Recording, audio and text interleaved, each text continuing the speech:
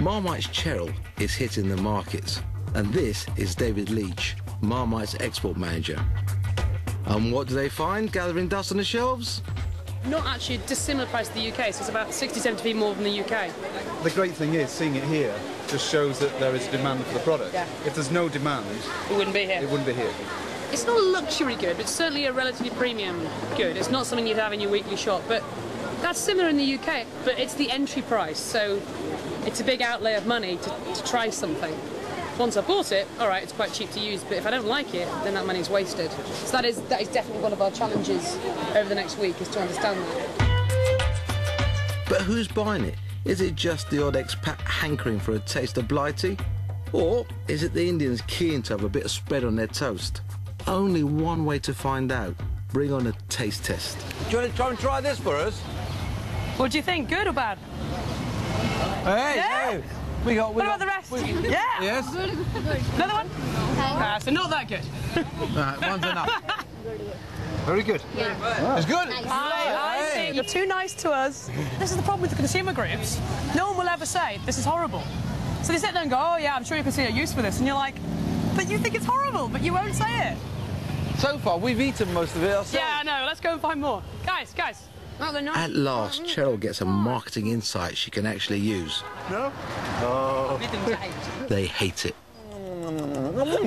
Eat.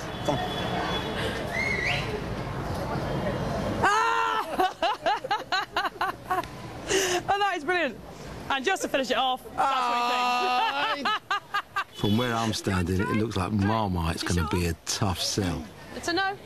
Cheryl's got to change the eating habits of a whole nation. You can't give it away. I'm desperately trying to catch up with Nick and Giles English from Bremont Watches, and my biggest concern is the cost of launching a new brand here in India. How would you compare your sort of advertising, PR, marketing budget compared to some of the successful brands? What we decided very early on is we cannot compete on a level playing field. We decided very early on to sort of focus on PR. Right. The thing that was very important for us as a brand was to get the story out there. When a business is based around your passion, you have to go and see the person selling the watch.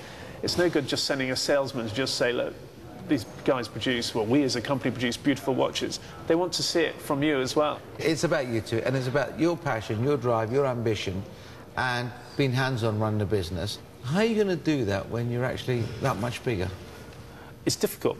Part of the whole plan is to make sure we have fewer shops turning over more watches, so we'll put extra effort into fewer shops.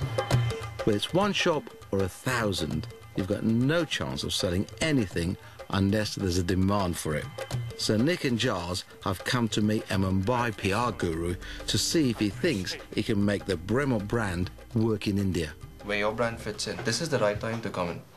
Why is that? This is the perfect time because I think we're ready for more brands to come in. But the numbers of watch sales are still very small in India, in real terms. So it's when is that really going to change? And that's something that we're trying to figure out this week. But It's just started growing. It's, I think, barely been about 2 years. I know that there was nothing beyond a Rolex once upon a time. You know, anybody would go out and buy a Rolex. But now people want something exclusive, something which the other person's not wearing. And that's luxury, right? Well, that's the definition of luxury, isn't it? It's something which is something exclusive, slightly hard to get, and something which is normally very extremely aspirational. Yeah. Now I know I can sell this. Everything sounds brilliant until the boys explain their big PR idea. They want to persuade the Indian Air Force display team, their equivalent to our Red Arrows, to wear the Bremont watch. A cunning plan, but will it work in India? our latest watch will be worn by the Indian Air Force, the Syria Korean Air Display team. And we have Are they big out here? I mean, from your... Do you... as a little boy, do you grow up in the UK? You grew up... wanted to fly with the Red Arrows. Throwing the Red Arrows, which are the formation of 9 airplanes. Over here, you have the Indian Air Force and the... Well, yeah, then again, just for a little boy, if you start looking at your target audience, I don't think that will reach them at all. Now, this fella is not pulling his punches. It seemed to be quite a good tie-up, but do you think it might not be, or... No. You don't think it's aspirational enough? No, not at all. They'll be completely different. There'll have to be a celebrity roped in or something. Do you think the celebrity thing is the way? Yeah. Our budgets, unfortunately, probably don't stretch to a lot of the people. And it's not really what we're about. Right. No, obviously. It sounds like it's time for the boys to pull the ejector cord and come up with a brand new plan. You've got. This is Bill and Kevin's first trip to India, and if it's not hard enough for them to try and sell their diesel converter, they're also going to have to find oil. Lots of it. For me, it's very important. We're still trying to understand the full logistics of the supply chain and the economics of how we can get these oils to market and compete versus the fossil fuel-based diesel. You know, we are convinced it makes sense, but we need to understand the full logistics behind it. Founder Mike is certainly convinced. He's already formed a partnership with an outfit called Clean Star, based in central India. Their job is to find the green plant oil they need. You don't have to travel too far in India to see dirty diesel. It's big here. And it's not just the vehicles that are belching it out. Because India's electricity supply is so unreliable, there's thousands of backup generators. They also use diesel. All these towers have to run on generator sets because there's electricity just for a few hours a day. And the diesel comes from really far away. So if we can take the oil that we're making just a kilometer away from here, process it, put the Regenatech kit on this gen set, we have a solution that's completely local and that benefits the local people. So the potential market for Regenatech's diesel converter and greener plant oil is massive. At their research site, Clean Star have been experimenting with the best way to grow the trees that produce the fruit that gives us the plant oil. And this baby is one of them, the jatropha tree. The seeds are crushed and the oil produced. If we can find the conditions where growing directly from seeds can be successful, then that opens up a whole new set of possibilities for where we can grow jatropha. What it really brings home is the very large amount of labour that's going to be required in order to harvest these seeds and produce the oil. Getting oil from local farmers might seem a good idea, but you know what? Good ideas don't grow on trees. I've lost loads of money finding that one out. So, is Regenatech one of those good ideas?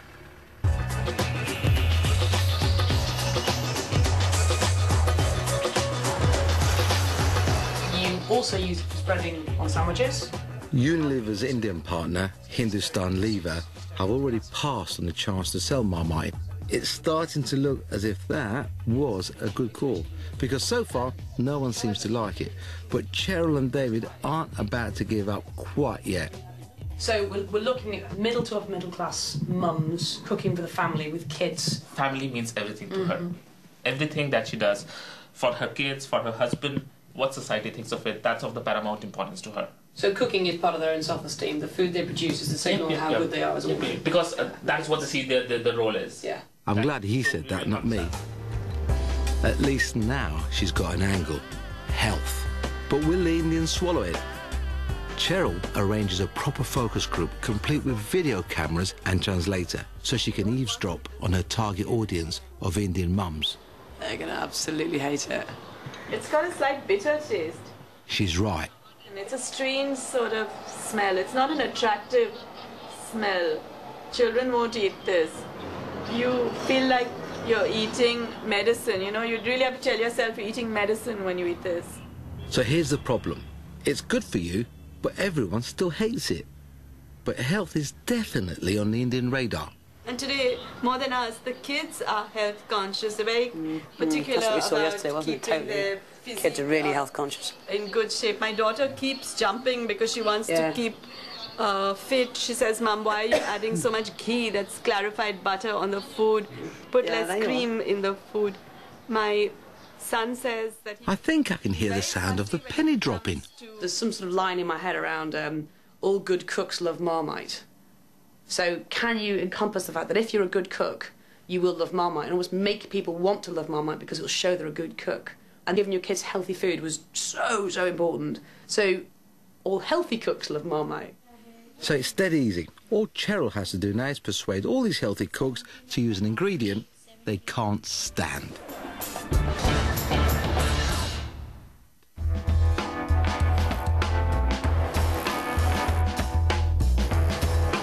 The English brothers, Nick and Giles, are also doing some market research. I like the bamboo look. Is there a market for these very English watches here in India? Morning. Giles English. Come, Nick. They've come to check the opposition. It's okay if we have a look around and just see what you've got?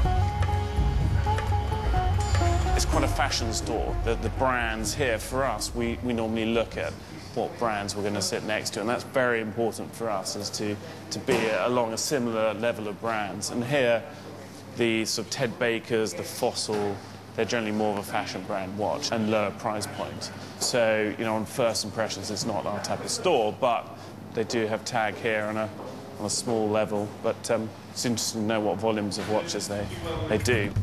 But what they find is a whole load of gold-plated, cheap fashion watches. Bremont are stainless steel, heavy and very expensive. But how much in rupees? This is horrible. So they sit there and go, oh yeah, I'm sure you can see a use for this. And you're like, but you think it's horrible, but you won't say it. So far, we've eaten most of it ourselves. Yeah, I know. Let's go and find more. Guys.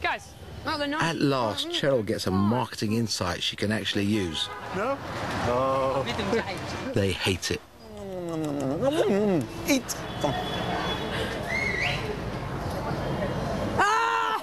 In your weekly shop, but that's similar in the UK, but it's the entry price, so it's a big outlay of money to try something. Once I bought it, all right, it's quite cheap to use, but if I don't like it, then that money's wasted. So that is definitely one of our challenges over the next week, is to understand that. But who's buying it? Is it just the odd expat hankering for a taste of Blighty? Or is it the Indians keen to have a bit of spread on? Marmite's Cheryl is hitting the markets. And this is David Leach, Marmite's export manager. And what do they find gathering dust on the shelves? Not actually a dissimilar price to the UK, so it's about 60-70p more than the UK. The great thing is, seeing it here just shows that there is a demand for the product. Yeah. If there's no demand, it wouldn't be here. It wouldn't be here. It's not a luxury good, but it's certainly a relatively premium good. It's not something you'd have in their toast. Only one way to find out. Bring on a taste test. Do you want to try this for us? What do you think? Good or bad? Hey, yeah. Hey. What about the rest? Yeah. Yes. Another one? So not that good. Right, one's enough. Very good. Yeah. It's good. I think you're too nice to us. This is the problem with the consumer groups. No one will ever say.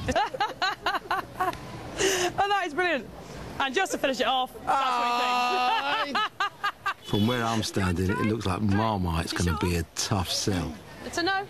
Cheryl's got to change the eating habits of a whole nation. You can't give it away. I'm desperately trying to catch up with Nick and Giles English from Bremont Watches, and my biggest concern is